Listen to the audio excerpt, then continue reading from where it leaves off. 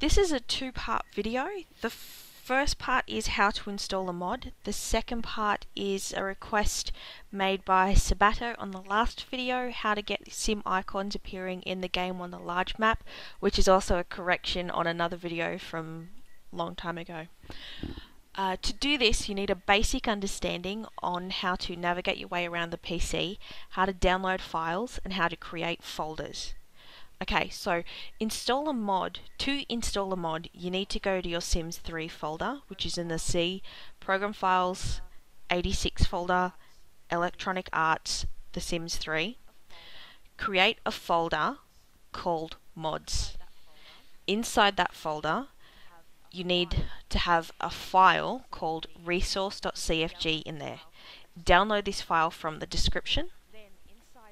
Then inside that mods folder, you need to create another one called packages. This is where your mods and custom content will go.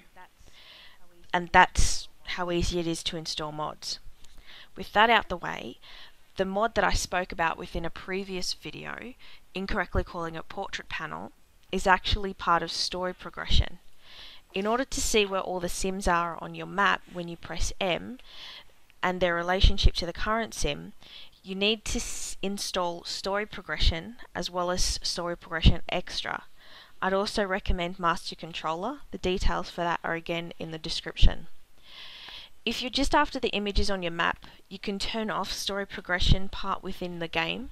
To access the control of this mod, you can click on any sim, any item, as well as the Town Hall for even more information and options map wide.